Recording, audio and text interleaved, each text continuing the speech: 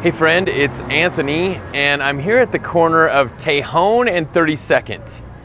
And I don't know if you're familiar with the Lower Highlands, but there used to be an old brick building that used to sit right there on that corner. Really busy corner, really up and coming popular corner. And what this means to this neighborhood is that development is happening.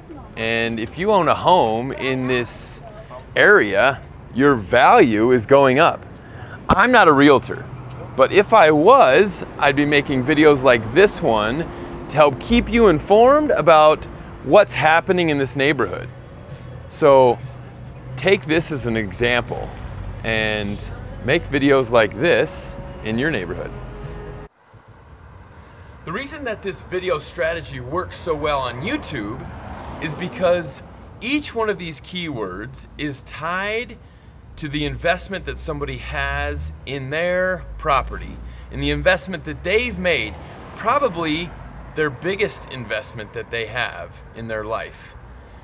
So you can make videos about developments that are going on, about events, about the local establishments, about the schools, the government, anything that you can think of that's newsworthy in this micro neighborhood is an opportunity for you to make a video and for you to make an introduction and for you to provide value to somebody who is looking for exactly what you're talking about.